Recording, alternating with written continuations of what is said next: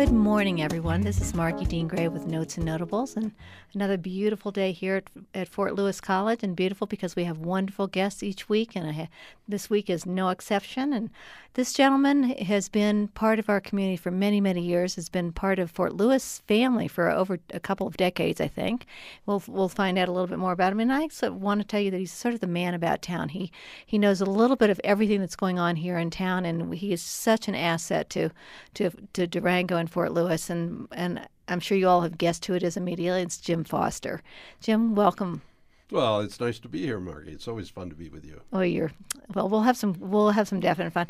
Jim, one of the things I didn't mention in the very beginning is the fact that you are the former chair of the board of the foundation board of directors. Isn't that correct? That's correct. And I have to tell everybody that Jim and I worked through this for 3 years. He was chair. He took over.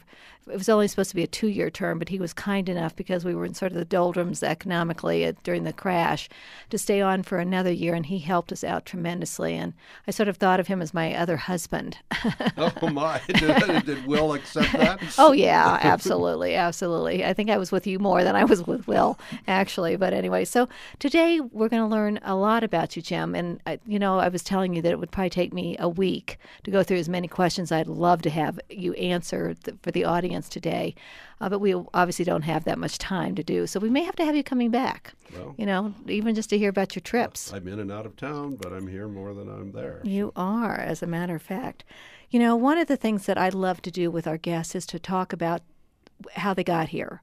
But there's a whole story behind how they got here, obviously. And I'd love to have people know a little bit more about you personally. I know you're from the Midwest. Where are you from originally? Well, I was born in Kansas City, and when I was about 3 months old, my parents moved to Des Moines.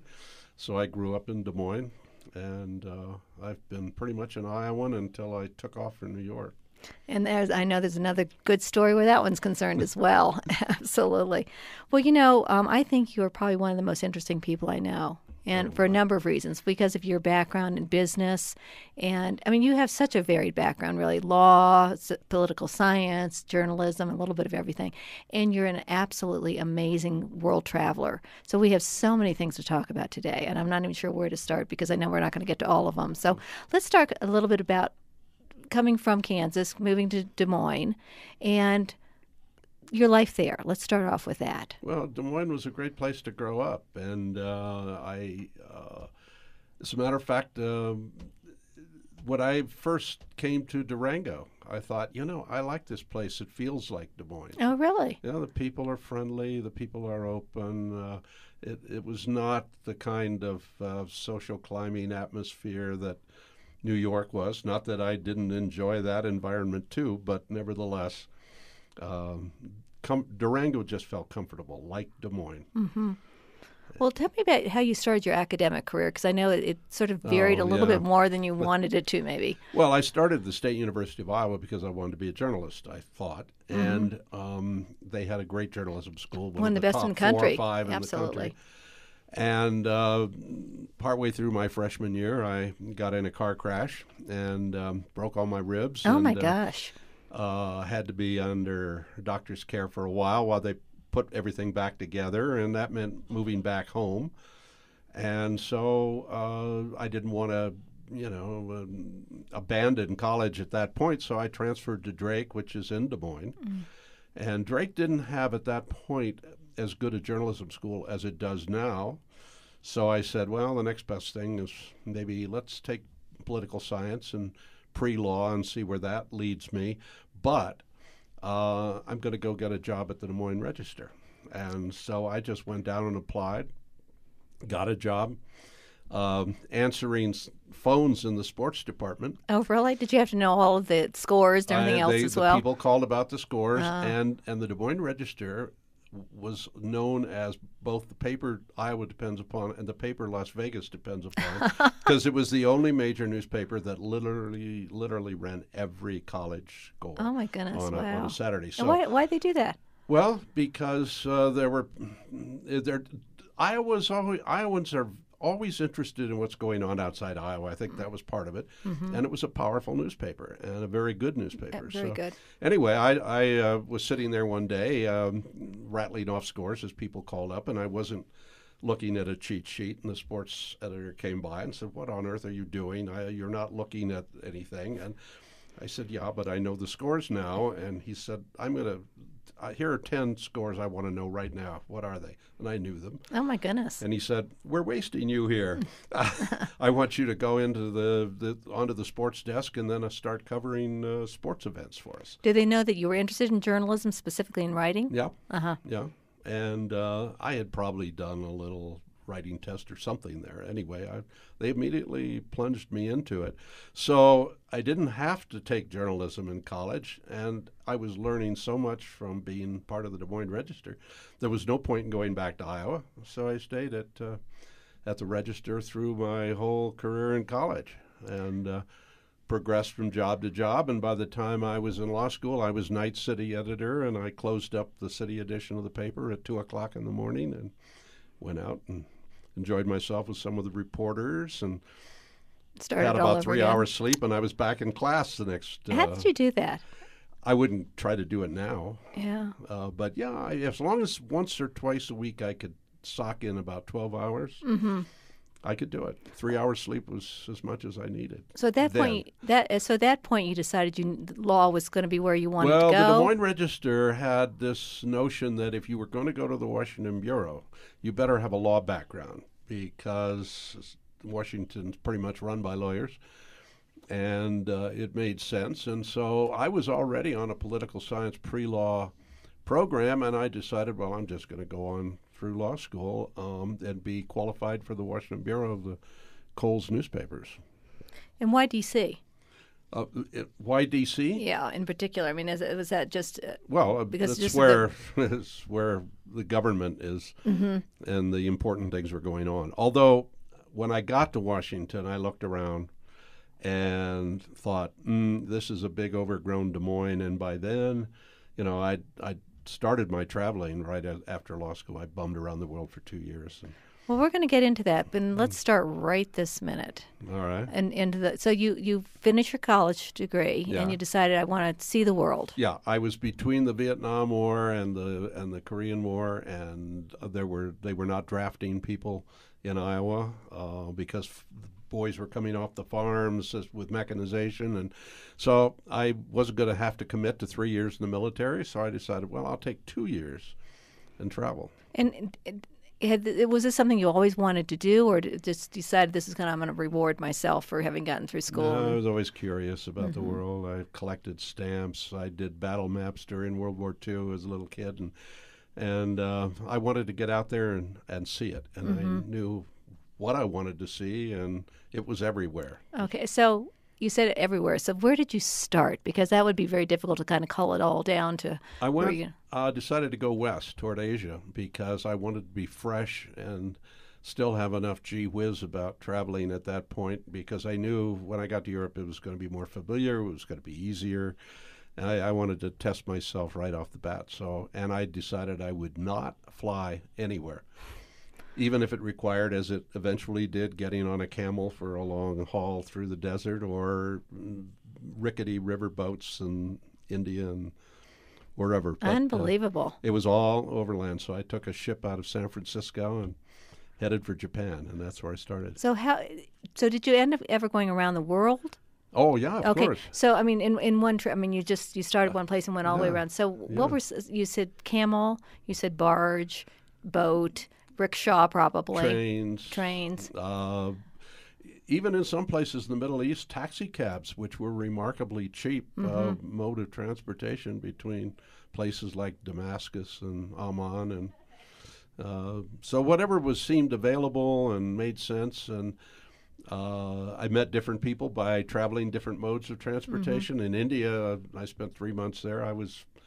They had 4 classes of rail travel, and I would take luxury class, I'd take first class, I'd take second class, I'd take third class. Just and sleep in experience the them. luggage racks in third class, and meet people from different walks of life. So you did this all on your own? Yep. Wow, that's pretty courageous. Well, especially going to countries it that seemed odd, I guess, to people at that point in time, but it really wasn't difficult. And when you're young and innocent and open I mean, the world is there for you. And, of course, Americans were a lot more popular in the Sure. world in those days. It was after the war. The colonialism had been broken up pretty much, and Americans were getting a lot of credit for what was going right with the world. So having a chance to meet an American was very appealing to a lot of people. And then, of course, I went into places where they never expected to see a foreigner.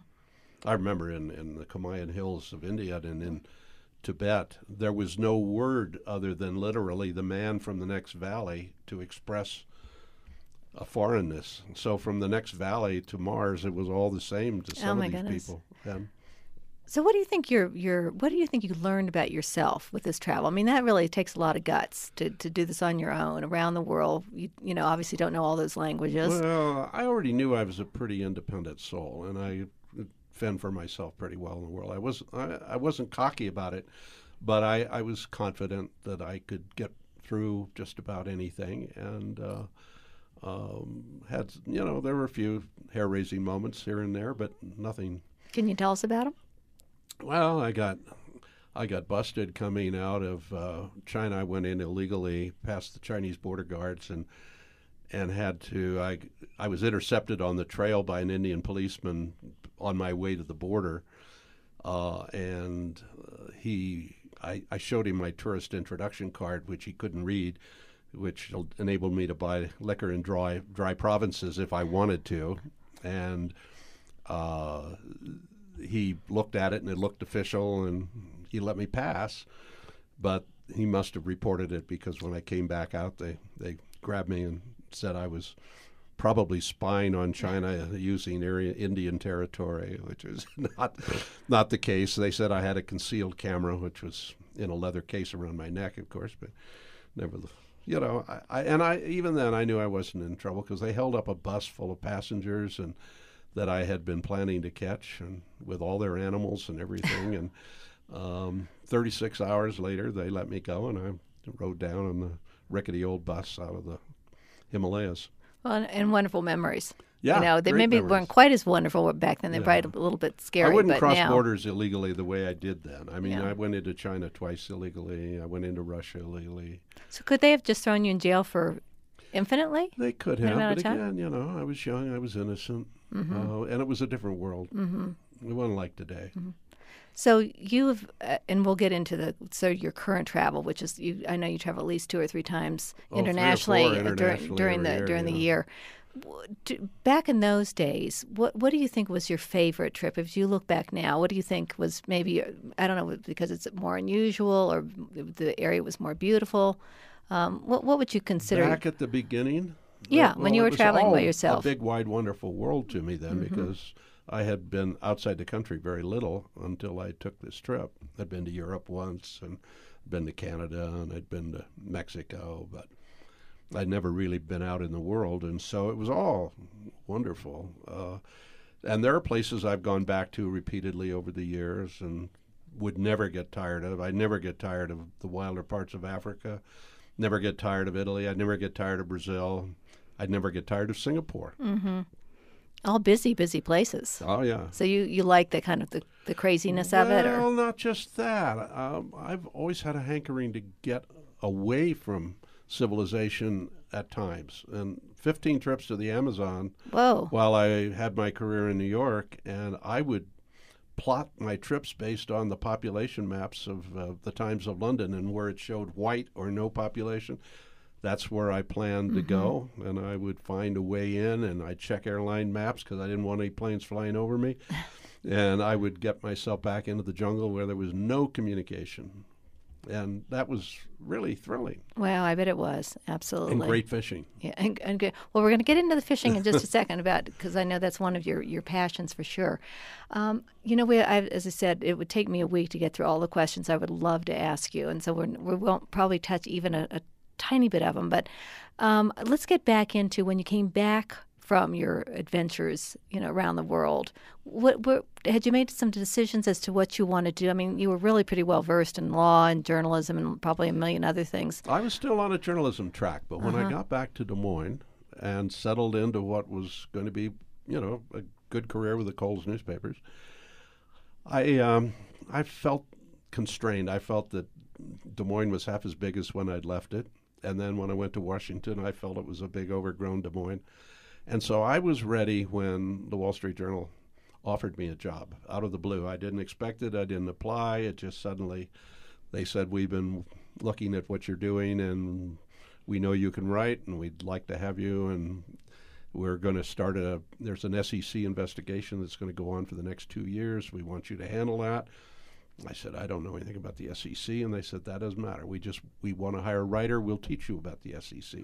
We can't teach anybody to write, but we can teach you about the SEC. So I knew I had a job in New York, and I knew I wanted to go to New York, but I wasn't sure I wanted to do it on a journalist's salary. So I made up my mind I was going to shop around in New York before I took the Wall Street Journal job. So I never did take it.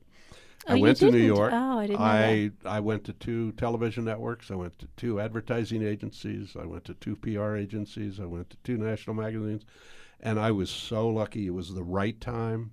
I was the right age. I had the right credentials. I got offers from all of them. So You were, boy. I settled on advertising. So before we get into the advertising, if you're just tuning in, this is KDUR, and this is Notes and Notables, and my guest today is Jim Foster, who's the former chair of the Fort Lewis College Foundation, man about town, superstar, really superstar in so many come ways. on, Margie, you're the superstar No, here. no. He's been involved with the community in so many different ways, not just the college, which we'll hear about, but other big nonprofits in this community, and he's helped all of us in one way or the other. And Jim, thank you. Before I want to make sure that publicly I thank you for everything that you have done for the whole community. Seriously. It's been a pleasure, and it's been a privilege working with you, Margie. Well, I've learned a lot from you. I certainly have, for sure. So getting back into your other life, so now, I think it's amazing that you picked 2 of each of them. How did you decide, first of all, which 2 radio networks you were going to do and which 2 TV and which 2, magazines? How did you get it down? I just went through and picked the 2 biggest in every category and decided, I'll give it a shot, see what it. And when I went to J. Walter Thompson, I told him I wanted a career in advertising. Of course, when I went to Hill and Nolan, I told him I wanted a career in public relations. But it was all communications, and it was all related. Definitely. And all of the work I did with the newspaper over the course of my college career. You had the experience perfectly. For sure. It was all excellent preparation for what I was looking for. And J. Walter Thompson, which is the biggest agency in the world, said, look, you say you want to go into our advertising training program. We'll do that. And here's the salary level. But we've got a job in our public relations division that requires somebody just about exactly like you. And if you will take that job, we'll pay you double. Whoa. So I said, well, that's not a hard decision, but one condition, and that is that you will still train me in advertising while I'm doing that job. They said, done. So. Well, that's great. So tell us a little bit about what you did, where you sort of started with the company and where you ended up, because I know it's really quite impressive. Well, I started in the public relations division, and but I then began, because of the advertising training I was getting, my accounts, I was taking over the advertising side of them as well, like some of Eastman Kodak and United States Lines and Blue Cross and Blue Shield and Citibank, things like that. Big ones. And along somewhere in the midst of the career, a fellow joined J. Walter Thompson out of a corporate design firm, and we talked a lot, and we said, look, nobody is addressing the communications needs of the corporation as opposed to the products. Everybody is, immersed in the product. Advertising is very lucrative and everybody's doing well, but nobody is really building the reputation of the company behind the product, and that is going to become increasingly important over time. So we started very simply a separate division, and that division grew and grew, and eventually I was chairman CEO of that for about 15 years, and we had great clients: Goldman Sachs, Ford, Goodyear, United Technologies, a lot of big companies. So part of it is their whole image. In other words, their image. So if they were in maybe a little bit of hot water, you would be the ones to try to get it turned around. We saw our job a little differently in that it was to keep them out of getting in hot water, and so we were always anticipating and working with them on their strategic planning, and we strategically set their communications goals, and then we helped them with any aspect they wanted. If it was advertising, great. If it was PR, great. If it was help with the annual report, if it was preparing the chairman to go before a congressional committee, fine. We had the capability to do those things, and so we became, our clients were the chairman usually and CEO of the company, as opposed to the advertising people working with sales people and marketing people and advertising managers. We didn't do that. We went right to the top of the client organizations. So do you have any tales that you can tell us? Oh, well, that you wouldn't be shot maybe later. There were always good clients, and there were not so good clients. The good ones were the people who would really put their trust in you. And I would say Goldman Sachs was one of those. John Weinberg, when he was head of it, Bob Rubin, when he was head of it. They were honorable guys, and they took the management of their reputation very, very seriously. And I was on their crisis communications committee, and so I was involved with some of the things where they knew things were going wrong in the firm and had to be corrected. I don't know what's happening today on Wall Street. It's a very different world from when I was involved with Goldman and some of the big banks. And I think people have lost track a little bit of how important and how transitory that good reputation can be.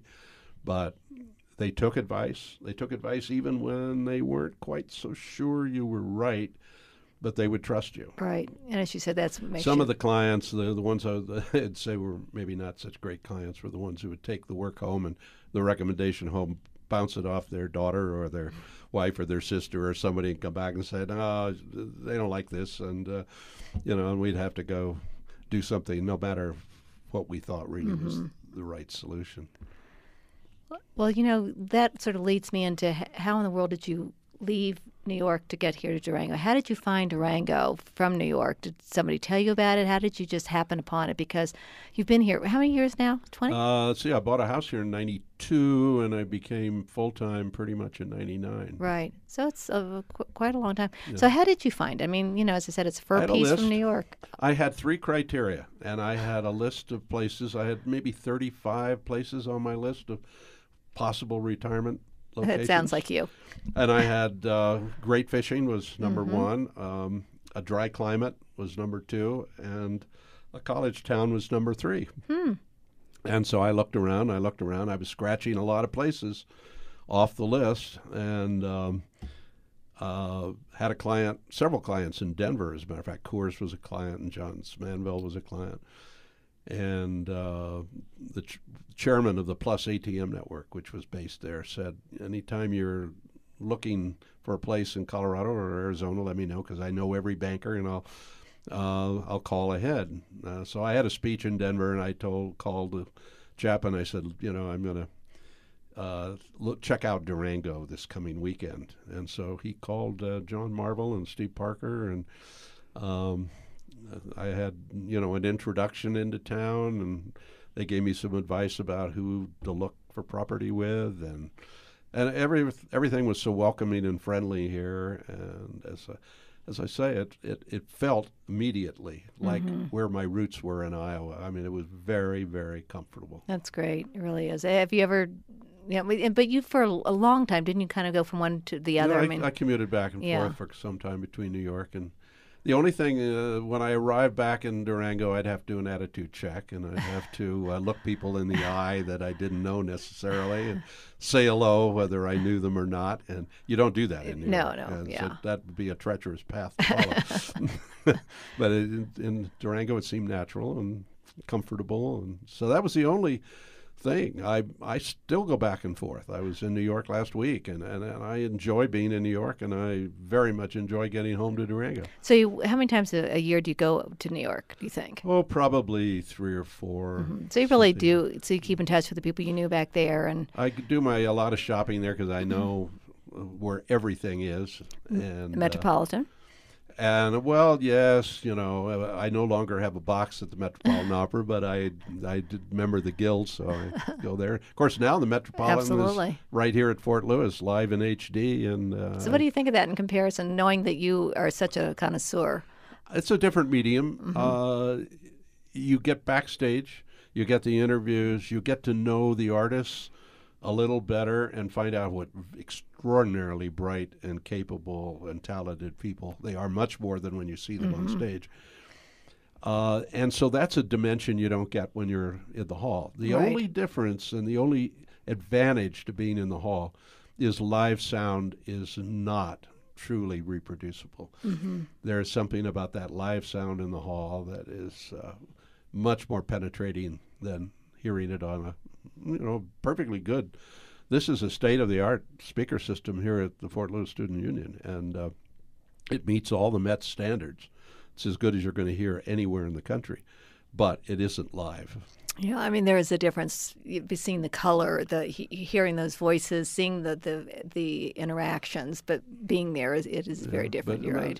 But with the Live in HD, you're zooming in for close-ups, and Plus, you really are right there in their face. Plus, I think the wonderful thing about having it here is that you do see behind the scenes, as you said, where you wouldn't get that normally, and so you get another sense of the individual, being able to do that. Well, let me go into a couple of things because we're going to have to close in about 5 minutes. Oh, boy. And I know, and I haven't gotten That was quick. I know, and I haven't gotten halfway through with all the things that I really wanted to talk with you about. You have, as I mentioned when I first started, you've just been a wonderful asset to this college. You helped us through some really tough times when the market crashed in 2008, and the foundation could not have gotten through really without you. We were so fortunate that you had the interest, the passion to help us, seriously, because everything went underwater, as you well know, and then we had to bring it back up. And we were, I think, if not the first college in Colorado, pretty doggone close to one of the first to really get everything back above where it was. I think we were the first one to get all of our funds back above water, endowed funds, that were really below their historic levels, and we did that, I think, ahead of every other college. So thank you for doing Colorado. that. Hey, sometimes it's better to be lucky than good, and we had some streak of good luck there. We sold some property that had been given to the college many, many years before that it appreciated, and we had a large gift in there. And, but, everybody knuckled down and worked very hard, and we did pull out a lot sooner than most people pulled out. Well, I talked about that you've been involved with other organizations around the community, and I don't want to get into that. I would love to get into it, but I unfortunately don't have time for it. So when did you really get involved with Fort Lewis, and what was one of the first things you did to kind of get yourself involved? I think about the first 3 or 4 weeks I was here, I was at a dinner party, and Joel Jones was there. And he asked a few questions, and, would you like to get involved with this, that, or the other thing at the college? And I got involved with several committees up at the college, and then eventually went on the foundation board, and the rest is chairman history. At just the worst possible time, I guess, 2008, when everything was going haywire. Yeah. But it was challenging, and I'm getting up in years, but I still want a fresh challenge every day. Well, I will tell you, everybody who's listening, this guy has more energy than just about anybody I know. He could run circles around everybody, but he continues to give of himself, which I think is so special of you, Jim, because a lot of people don't, and you've given a tremendous amount emotionally, financially, and spiritually to the college, but you have to a lot of other nonprofits in this community, and that says a lot about you. And the one thing that Jim kind of at the time poo-pooed, which is I want to just kind of punch him for a little bit, is about 3 years ago you won Citizen of the Year. No, volunteer of the year for the chamber. And I sit on the committee that makes those decisions. And he said, anybody can get that. Well, anybody can't get that. And I know how important it is. And you are just the perfect example of somebody who is selfless and going out and helping others in their community and making a real difference. Well, I just think the people who don't use what they can do are wasting it. And it's the old use it or lose it. So I think that as you get up in years, if you've got certain things you can do, you should do it. Well, do you have any advice for the people out there listening, just all the things that you have done in your career? For young people, I would say, just be sure you always have a goal. Mm-hmm. Whatever's in front of it doesn't mean you can't change the goal. I mean, I did some goal changing, but I always had a goal, and then I put all my energy against achieving it. And the other thing is to follow your passions. Do what you enjoy doing. You're never going to be successful if you're doing something that you aren't relishing doing. And I've always been doing things that I really relish doing. Well, one of the things that I want to end on is, and Jim has been willing he'll be willing to do this with me, is I want to write a children's book. And Jim had told me about his adventures when he was going from place to place to place on camel and barge and a little bit of everything. And in one of his adventures, he lost his suitcase, and it just ended up, literally going all around the world all by itself. And so I'm going to be doing a children's story, and I'll be writing it, and Jim's going to be my advisor going through this. My suitcase will. Your suitcase. So I'll have to have a picture of the suitcase on the flap or something like that. But I just want to thank you again for joining me today, and it's wonderful having you here. And I hope you will continue. One of the things we didn't have a chance to mention, but I want to congratulate you, Jim, is that he is currently the chair of the board for the Rocky Mountain PBS in Denver. And what a wonderful accolade to you, because that's a pretty big deal. Big deal. It's fun being here today, and I always enjoy being with you, Margie. Well, thank you. I appreciate it as well. So everybody have a wonderful weekend, and thanks for joining us today. And I hope that you'll stay tuned next week and have a lovely, lovely time. Thanks so much. Bye-bye.